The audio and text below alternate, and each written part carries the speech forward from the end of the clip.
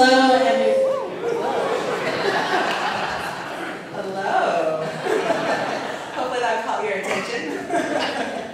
Hello, my name is Erin, and I am the curate here. I've been here for the last 3 years. And I would love to give a very warm welcome to all of you, to Mr. Mayor, to all of our honored guests, those who've come near and far. We're so very excited to have you here tonight on this very special occasion of having Wayne be licensed. I know I'm excited to have him come and be licensed tonight. Before we begin, I just have a couple announcements to make. The first one being is if you need the toilet, in the very back, if you just keep going back and it's on the right-hand side, there is a toilet for everyone to be able to use. Also, and if you need to escape, if there's a fire, there is a couple of doors. There's one right there to my left, your right, and then there's another one and the straight back there as well that you can escape from.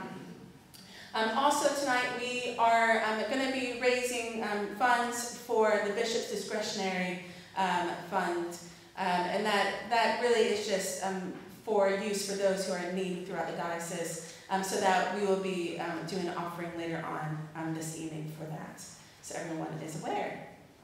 So let's begin. We're going to stand up with our first hymn. So let's stand to sing Take My Life.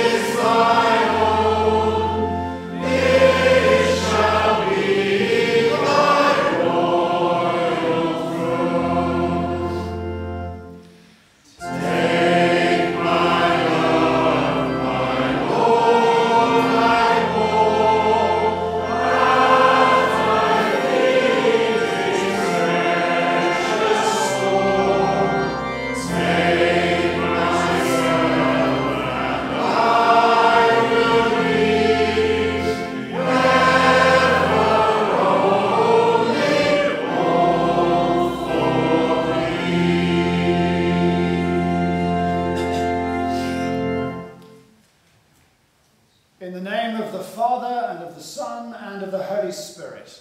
Amen. Grace, mercy, and peace from God our Father and the Lord Jesus Christ be with you. And also with you. Well, friends, a very warm welcome. It's lovely to be here. Can I add my welcome to that of Erin? Welcome, Wayne. Sarah and family, it's lovely to have you here. And lovely to see so many friends from Ludlow. Just bear in mind they're only here to make sure you've gone. Yeah. So, a moment's silence, and then we will pray and begin our act of worship together. Christ is head of the church. He alone is the source of all Christian ministry. Through the ages, it is Christ who has called men and women to lives of service. By the Holy Spirit, all who believe and are baptized receive a ministry to proclaim Jesus as Saviour and Lord, and to love and serve the people among whom they live and work. In Christ, we are to bring redemption, to reconcile and to make whole. After his resurrection and ascension, Christ gave gifts abundantly to the church. Some he made apostles, some prophets, some evangelists, some pastors and teachers, to equip God's people for their work of ministry and to build up the body of Christ. We are to be salt for the earth. We are to be light to the world. Today we welcome Wayne and his family to this benefice and license him at the beginning of his ministry among us. Together we dedicate ourselves to the service of God in this community and listen afresh to God's call to each one of us.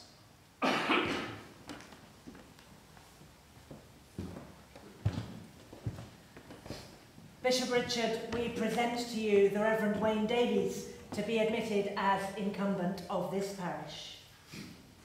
Bishop Richard, we confirm that the parish representatives have shared fully in the appointment process and that we consent to the institution of Reverend Wayne Davies. Wayne, do you believe that God has called you to serve Christ in this benefice? I believe that God has called me to serve Christ here. Wayne, will you share your ministry with the people of this benefice? Will you lead, encourage and collaborate with all God's people in building up the body of Christ? With God's help, I will. Will you who witness this new beginning support and uphold Wayne in this ministry? We will.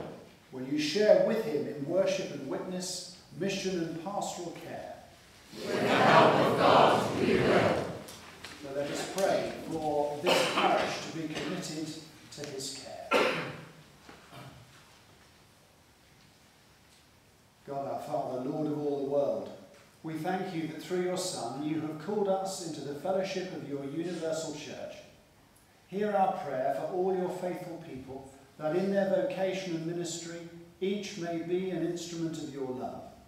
And give to your servant Wayne and all who minister in this place the needful gifts of grace through our Lord and Saviour Jesus Christ, who lives and reigns with you and the Holy Spirit, one God, forever and ever. Amen. And we sit for our first.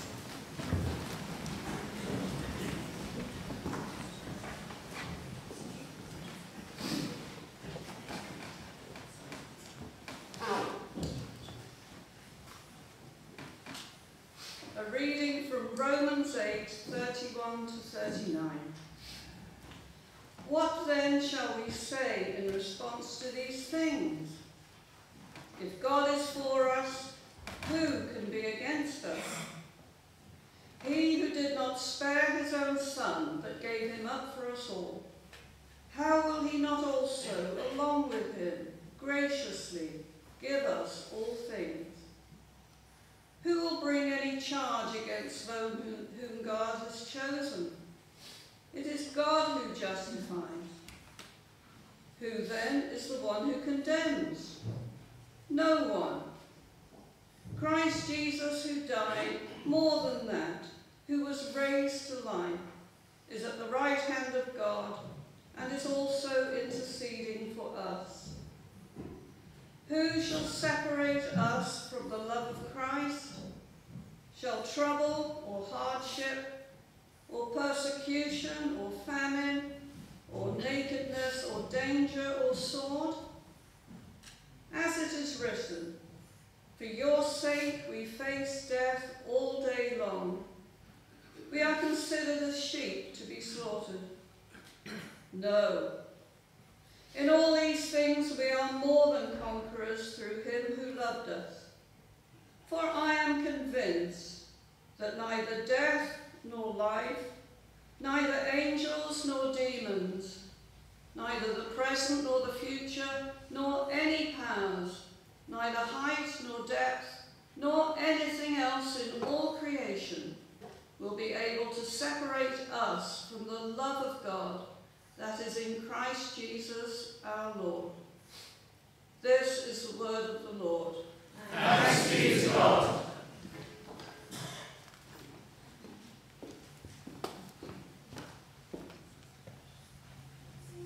Let's stand.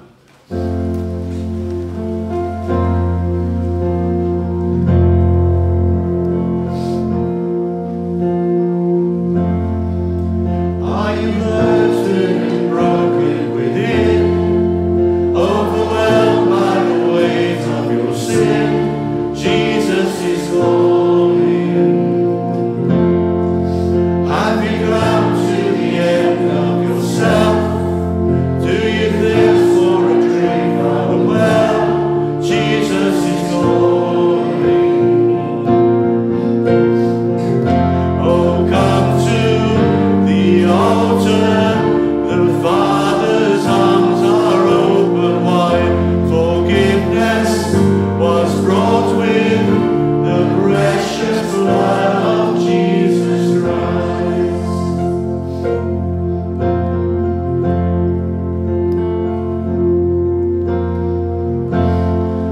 Leave behind your regrets and mistakes. Come together, let's make it wait. Jesus is calling. Bring your sorrows and trade them for joy. From the ashes of new life is born. Jesus is calling. Oh, come to the altar. The Father's arms are open wide. Forgiveness was brought with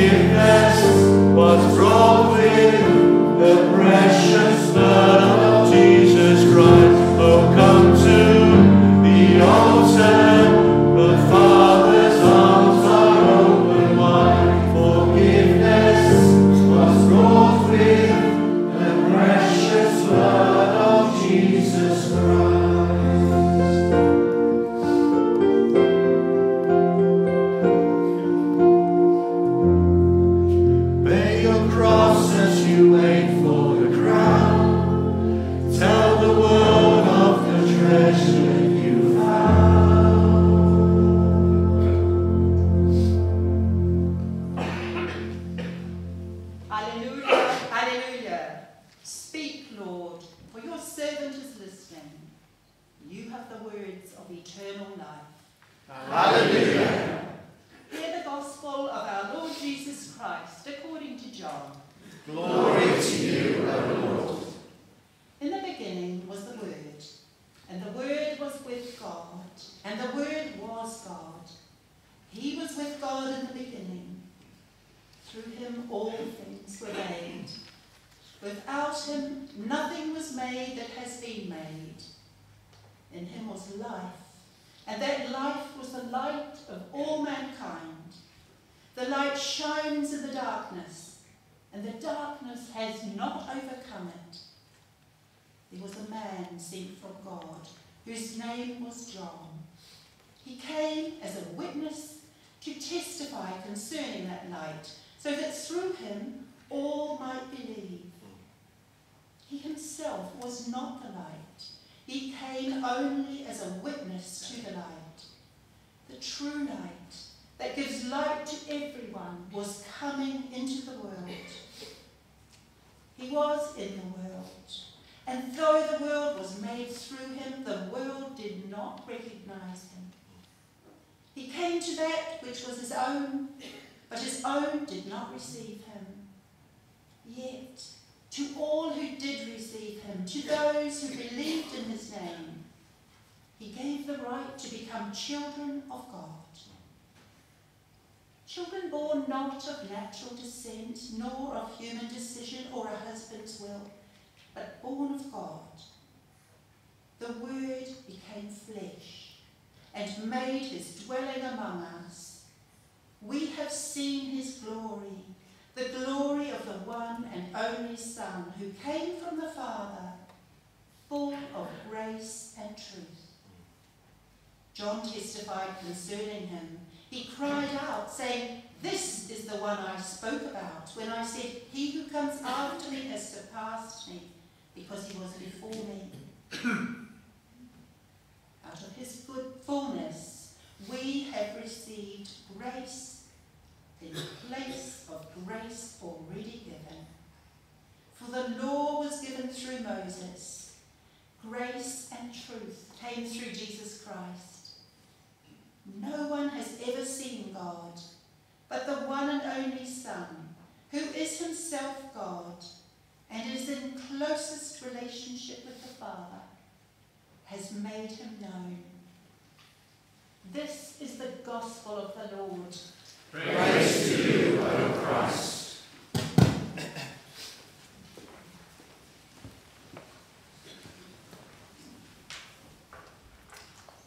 Father, your word is a light to our feet, and may we see that light and walk by it tonight. In Jesus' name. Amen.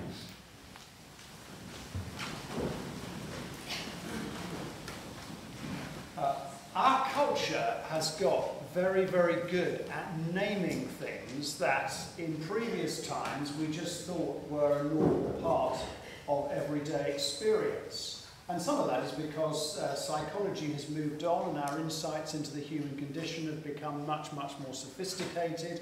And so things that we thought were just part of the normal human condition, we think, actually, no, there are things that we can do about that to help people to move on from those.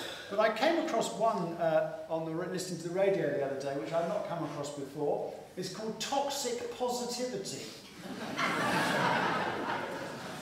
Now, you may laugh, but toxic positivity apparently is a thing. And to give you an illustration on this programme, they were particularly mulling over what happened during COVID. So people will put up a post on COVID and say, or on Facebook and say, actually if you're young, Facebook's an app that old people like me use. They put up a post on Facebook saying, you know, I've got COVID, and they would be given a deluge of positive messages. Oh, you're doing fine, you're doing brilliantly, it's not that bad, you know, things will be absolutely fine. Now, of course, for quite a few people, that's not how it turned out. And some people are still living with the legacy of it now. I call it sort of, also, you might call it Radio 2 syndrome as well. What is the Radio 2? That's full of positivity. I won't call it toxic or not, but it really is. But actually, the thing behind naming it toxic positivity is it has more to do with our inability to cope with the negative feelings of others than it does actually providing a genuine encouragement to those who are suffering. Because the danger of it is that you trivialise the deeply held emotions of others. Now, you laughed at toxic positivity at the beginning, but in fact it is a major factor in mental ill health, particularly online. Because online we tend to, if you're putting up a profile online, frankly, you won't put up something that looks like you've been dragged through a hedge backwards, will you? And the bad things in your life you probably won't put up on your social profile, you'll put up all the good things. So we live in this environment, if we're online a lot, where we're basically comparing our inner angst to everybody else's show reel. And we feel guilty that we're not feeling okay. I shouldn't feel like this. I should be able to go back to work. I should insert whatever your should is here because of this external pressure. And so you get this double whammy of comparison, both externally and also in your own inner incoherence. So toxic positivity is the thing. Now in the light of that, I was reading this passage that we had from Romans chapter 8, where Paul says, we are more than conquerors through him who loved us. If you're familiar with sort of Christian positivity, you can go to the Christian bookshop and there are lots of posters with these little verses pulled out of context. Usually with soft focuses of mountains and waterfalls in the background. Put them around to encourage ourselves. Now, I don't think that Romans is toxic positivity. I mean, Paul's letter to the Romans is a theological magnum opus. It's a book that literally changed history. It gave birth to the Reformation. It gave birth to the evangelical revival. And it has generated an enormous amount of analysis and many, many words. Martin Lloyd-Jones, the great preacher, preached his way through Romans with an hour sermon every Sunday for 2 years in his church in London. I once heard a retired bishop say that they'd heard Martin Lloyd-Williams preach on one of Paul's letters. He thought it was the letter T.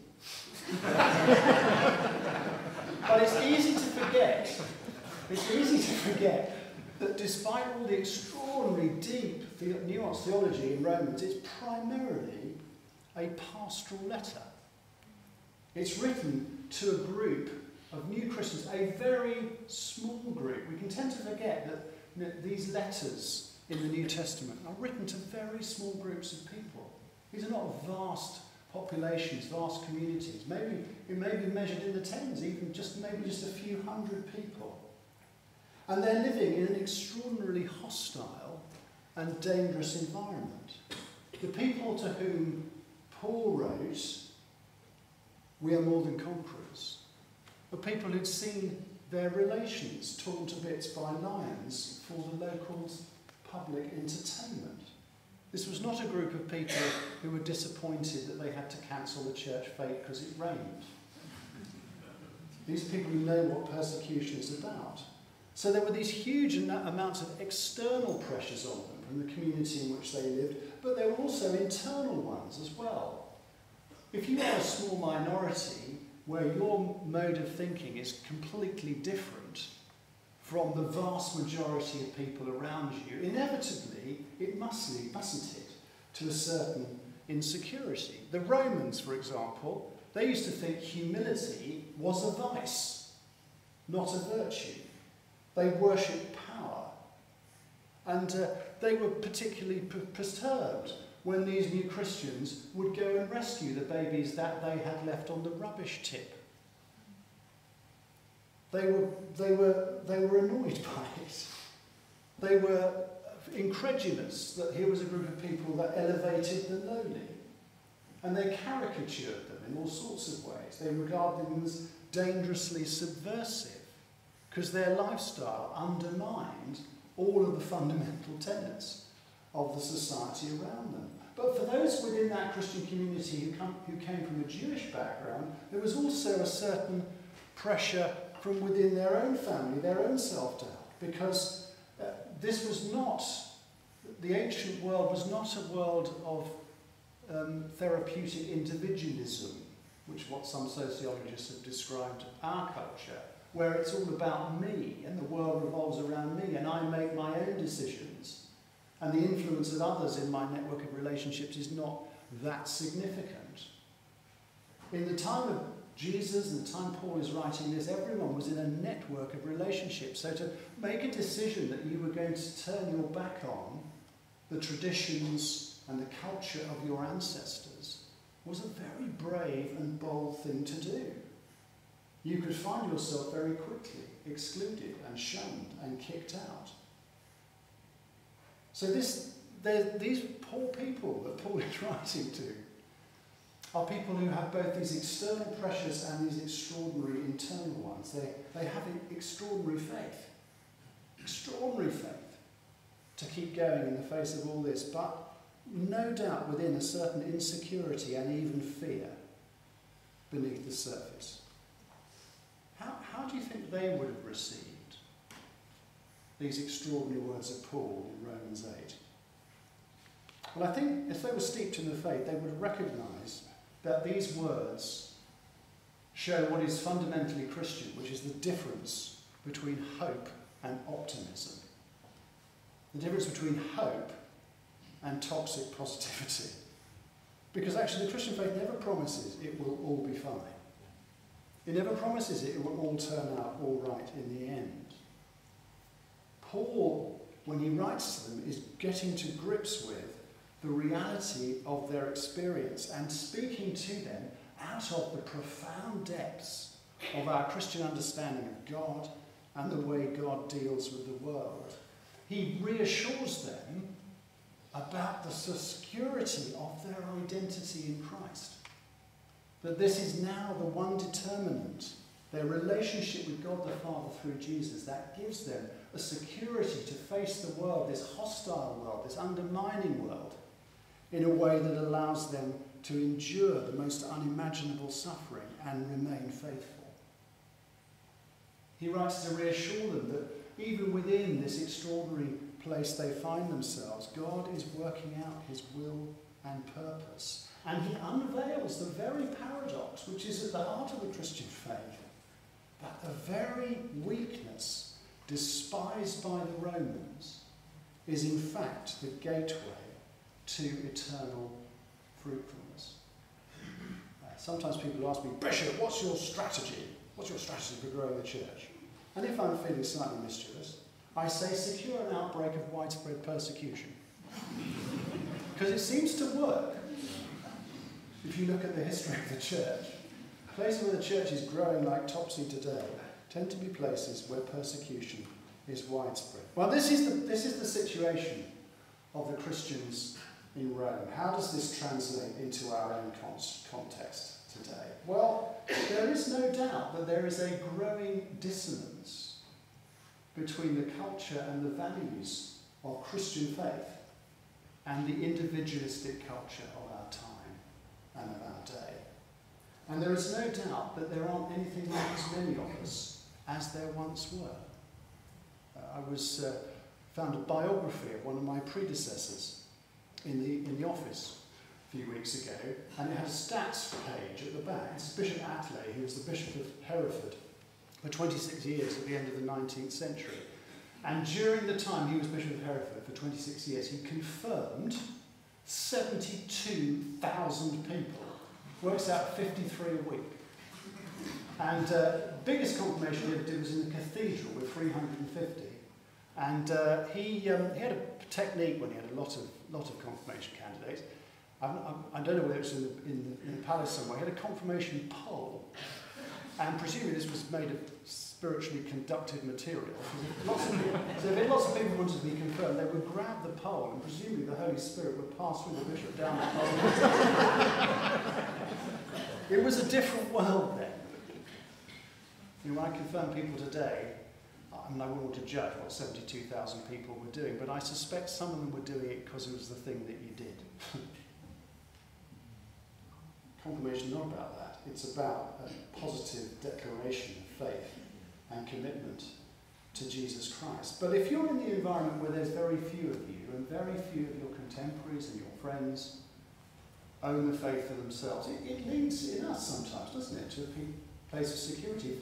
If there's only so few of us, perhaps they're all right.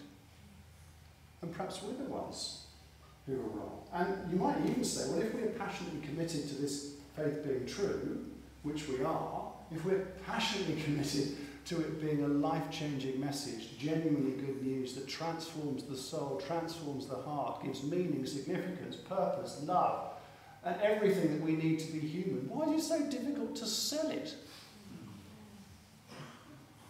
This is the world that we inhabit. And the pressures on the Romans, fortunately no one's dragging us out to feed us to the lions, but these are the sorts of pressures, the internal pressures that we fear. And of course, leaders are under all sorts of pressure in that environment. You'll discover, Wayne, that they're expecting you to sort it out. I came across this the other day, which amused me a lot. This is about the perfect vicar. This is what you were looking for when you... You're about to say they got. The perfect vicar preaches for exactly 10 minutes. Yeah. They condemn sin roundly, but never hurt anyone's feelings. They work from 8 a.m. till midnight and are also the church caretaker. The perfect vicar makes £100 a week, wears good clothes, drives a good car, buys good books and donates £30 a week to the church. They are 29 years old and have 40 years' experience. The perfect vicar has a burning desire to work with teenagers and spends most of their time with senior citizens. They smile all the time, but with a straight face, because they have a sense of humour that keeps them seriously dedicated to the church. They make 15 home visits a day and are always in their office when needed.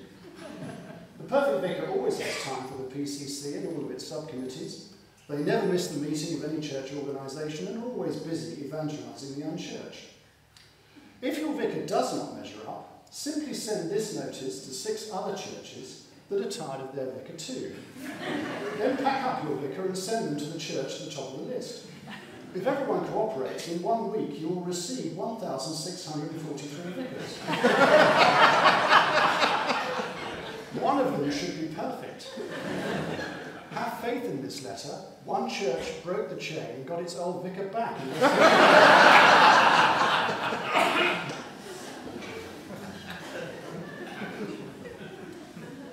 Now, well, you might feel a certain internal pressure. I don't know, but of course that's absurd, isn't it? Wayne brings extraordinary gifts to this role, and we're delighted that he's accepted it. And he will lead you in all sorts of ways, but there will be all sorts of things that he can't do and that you will need to do. And his primary role is not to do everything. It may be to ensure that everything is done. So his role will be a facilitator and an encourager and an inspirer. And he's really very, very good at that. I know that. As you from Ludlow will know. I can see you're weeping already. But this passage reassures us, yes, we are facing extraordinary challenges as a church. There is no doubt about it. There is no denial of that. But Paul is right, that we are more than conquerors through him who has died for us. We are living through the paradox of weakness. That, weakness makes you more dependent, which makes you more prayerful, which releases the power of God. We are people who, in a world of individualism, are deeply secure in our identity and our destination. We are secure that God is for us.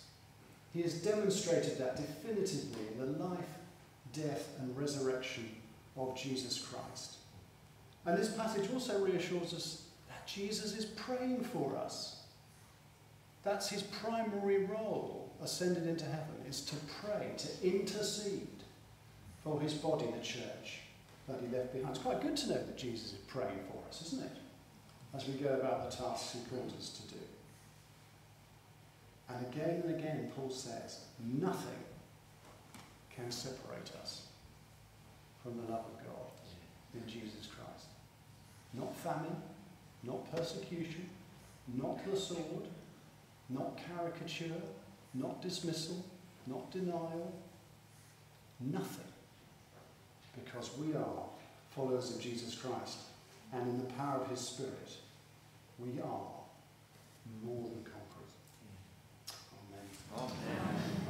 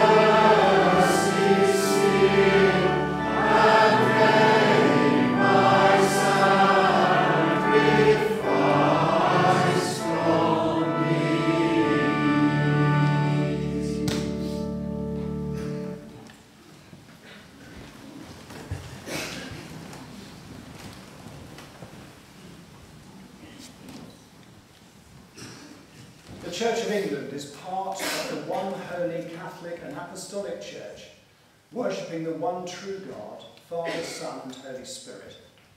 It professes the faith uniquely revealed in the Holy Scriptures and set forth in the Catholic creeds, which faith the Church is called upon to proclaim afresh in each generation.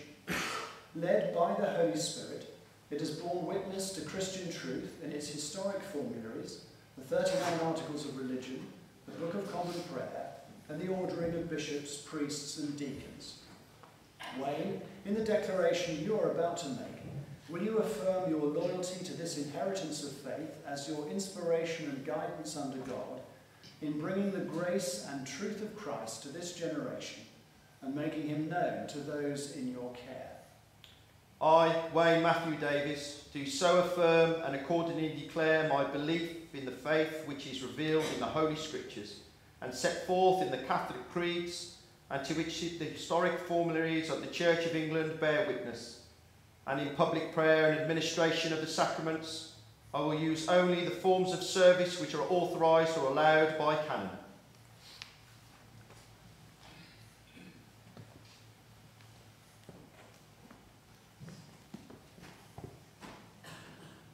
I, Wayne Matthew Davies, do swear that I will be faithful and bear true allegiance to His Majesty King Charles III, his heirs and their successors, according to the law, so help me God.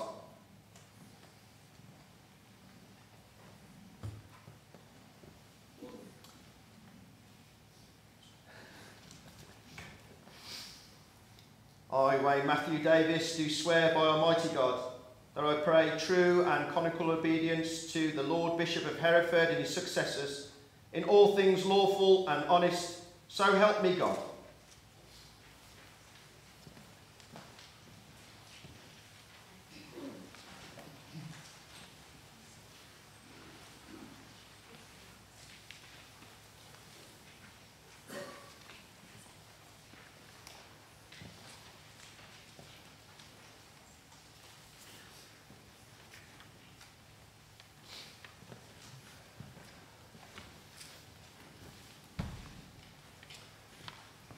Richard, by divine permission, Lord Bishop of Hereford, to our beloved in Christ, Wayne Matthew Davies, BEM Clerk, greeting.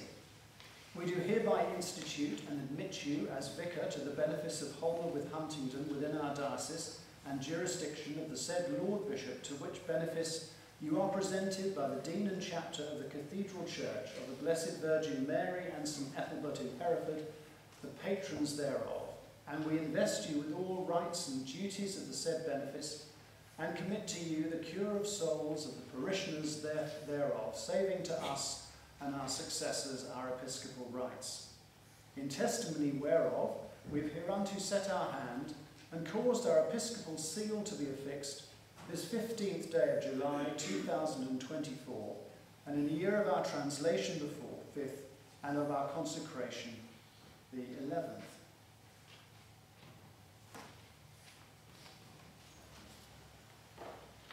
Receive the cure of souls, which is both yours and mine, in the name of the Father, and of the Son, and of the Holy Spirit.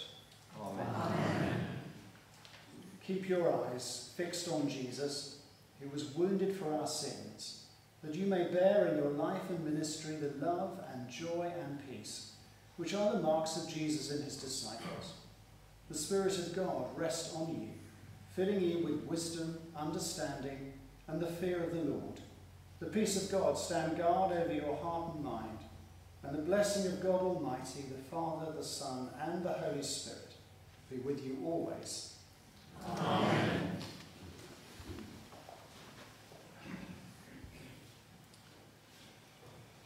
Richard, by divine permission, Lord Bishop of Hereford, to our beloved in Christ, Derek Christopher Chesney, Clerk, Archdeacon of Hereford, greeting.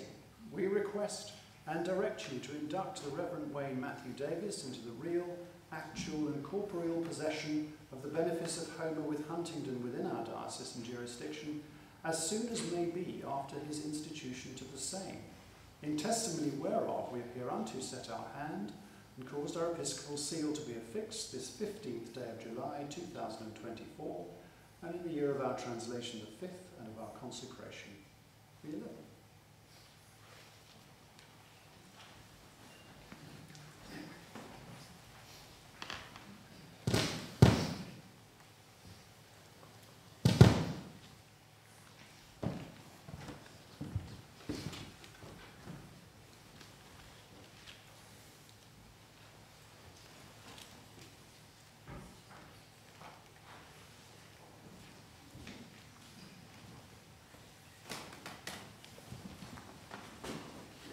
By virtue of the authority given to me, I induct you to the real, actual, and corporeal possession of the victory of the churches of Holmer with Huntingdon, with all the right, members, thereunto belong.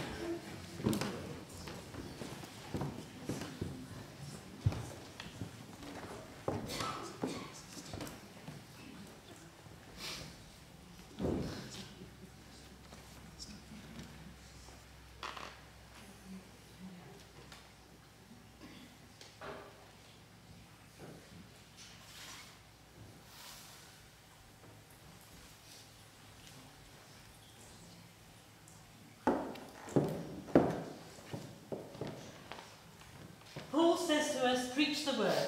Be fervent in season and out of season. Correct, rebuke, encourage with the utmost patience in teaching. Wayne, we bring the Bible in which our faith is grounded. That together with you we may faithfully proclaim the word of God.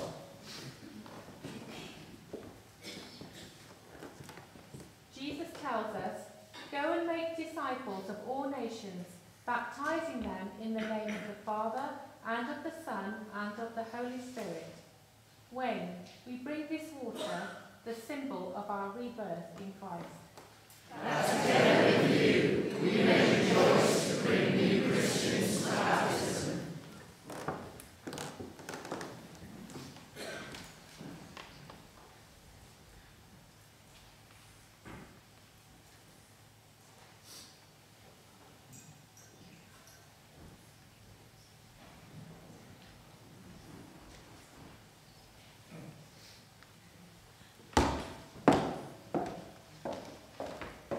St. Paul says to us, the cup of blessing that we bless, is it not a sharing in the blood of Christ?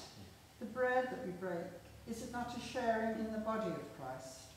When we bring this bread and wine, symbols of the presence of Christ among us. That together with you we may share in celebrating the breaking of bread.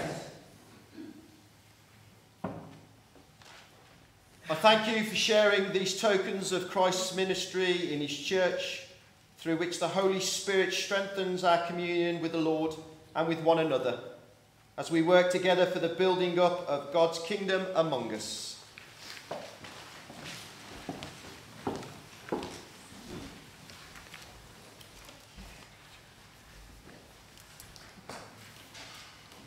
The Lord preserve your going out and your coming in, from this time forth and forevermore.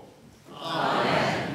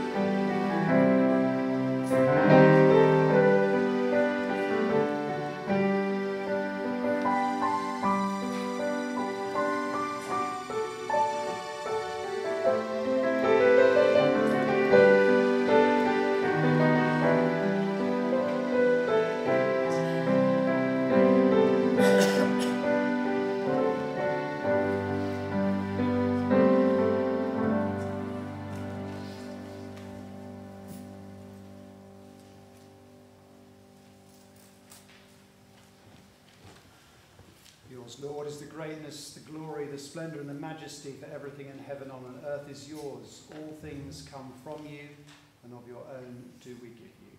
Amen. Amen.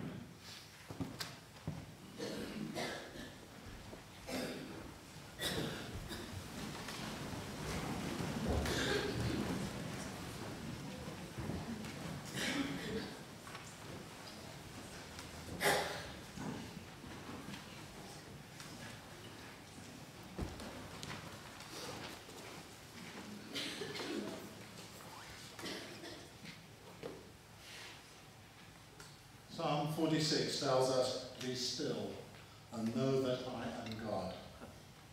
So on this very special day, let's just do that for a minute.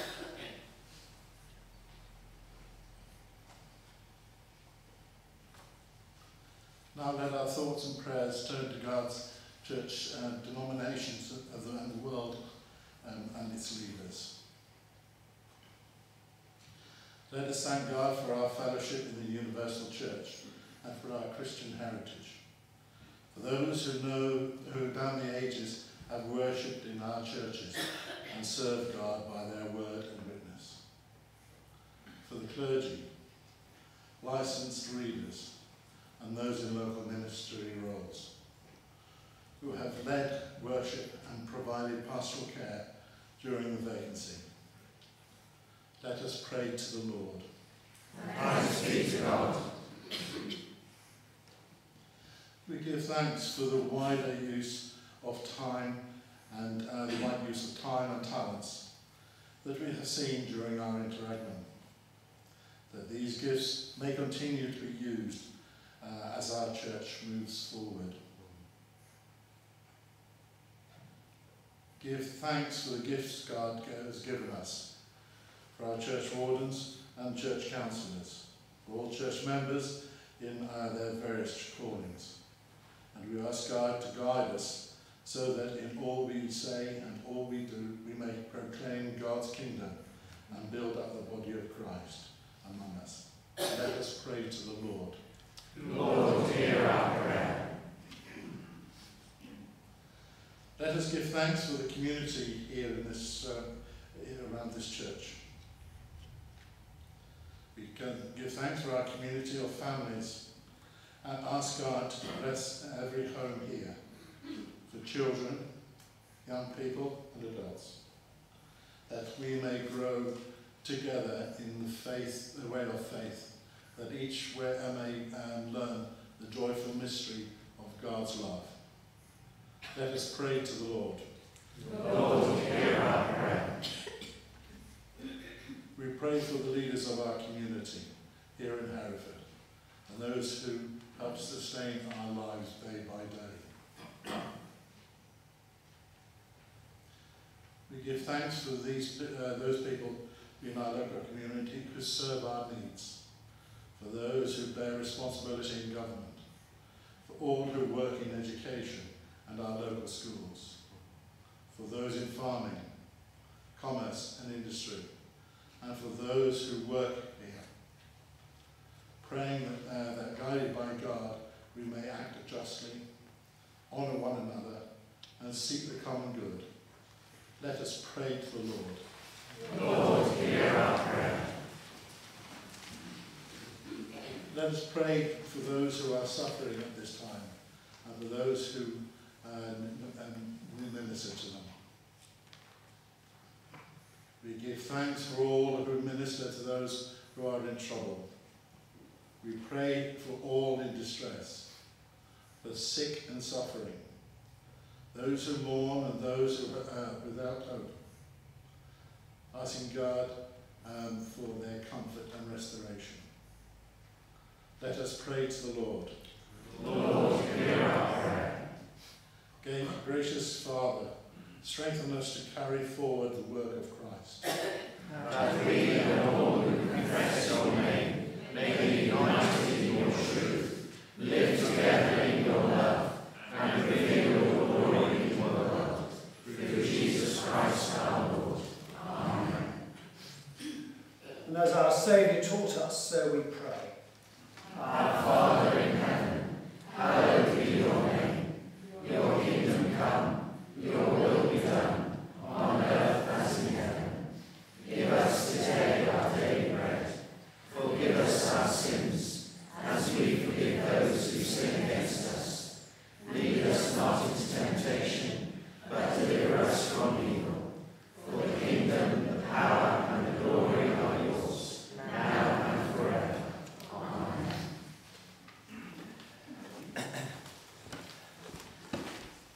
Well, I'd say this might be brief, but it may not.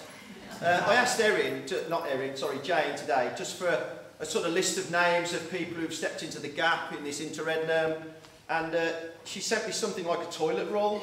And there's loads of people on here. So, Erin, thank you just for taking the charge on this, of leading this church beautifully. Mary, yourself as well, for the church wardens and for the parish wardens that we've got, and all those people, you know who you are, who've supported and stood in the gap while you've been in the gap. And for Janice and Jared, it's their fault. Okay, they're the guys that interviewed me. All right, so there's no apportion might come in my way. If you're upset, they're the first people to go to. All right. Thank you. And thank you for your hospitality for our family, for the gifts we received in the house, for that aerial dryer. It's the best aerial dryer I've ever seen. It is amazing. It's wonderful. I love with my little peg bag on. If you go and see me in the morning, and my little peg bag on, get my pegs out, peg out, washing out. It's wonderful.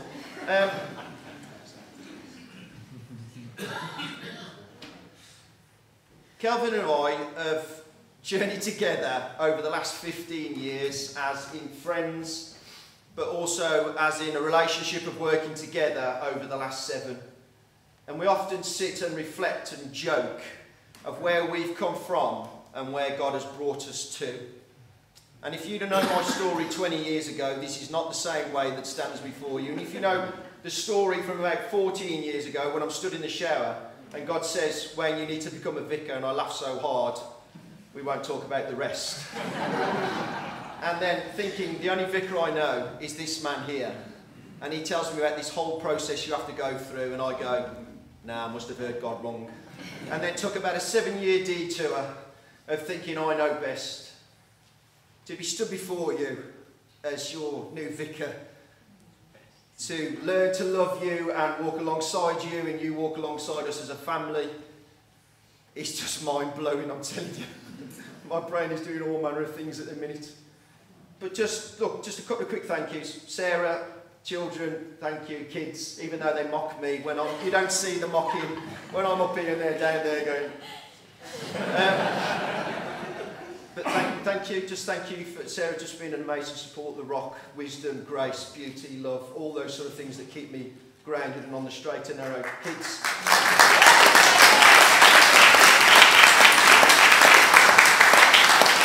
You know, for our children, this is their 14th move, and as the bell tolled, hopefully this is maybe the last one for a while. But thank you, thanks guys, just for sort of coming on this crazy journey with us and just being awesome as you always are. Kelvin, thanks for just being a great boss. You've been awesome. You've just been a great friend, a great encourager. You've kept me on the straight and narrow as well. He's pointed me in the right direction, and I've upset him loads of times and just thrown loads of curveballs at him, and he's rolled with it. So, church, just know that you're going to get some curveballs. You think you're going one way, and I might just throw one in and we'll start spinning a different direction. But hey, Christ is in control of everything. He knows exactly what he's doing, and I don't. So as long as you're aware of that, we'll all be okay. And finally, all those friends that have supported me, you know who you are. Lizzie, listening to my ramblings over theological debates and things like that. If I had hair, I would have torn it out. And all those that have journeyed, Leah and Chris and all at the back, and all you in Ludlow, St John's and St Lawrence's, thank you. You've been amazing. You're such beautiful friends. And I'll be here this Sunday, strangely, at 11 for common worship, yeah? Go figure. But also I'll be at Huntington if you want to go and do BCP, Holy Communion at 9:30. That's it. Thanks.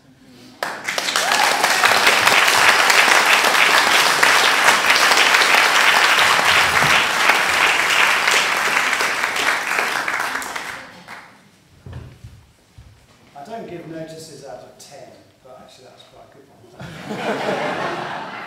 For those of you who haven't been to a licensing service, you'll never go to a licensing service. But those of you who haven't been to a licensing service, just to say, it is odd, I know, to be welcomed by the bishop and then shown the door by the archdeacon, but that's the way we do things. And I echo my thanks for all the work it's given. Let's stand as we ask for God's blessing together. Our help is in the name of the Lord, who has made heaven and earth. Blessed be the name of the Lord, now and forever. Almighty God, who for the salvation of the world gives to his people many gifts and ministries to the advancement of his glory, stir up in you the gifts of his grace, sustain each one of you in your own ministry, and the blessing of God Almighty, the Father, the Son, and the Holy Spirit, be among you and remain with you always. Amen. Go in peace to love and serve the Lord. In the name of Christ. Amen.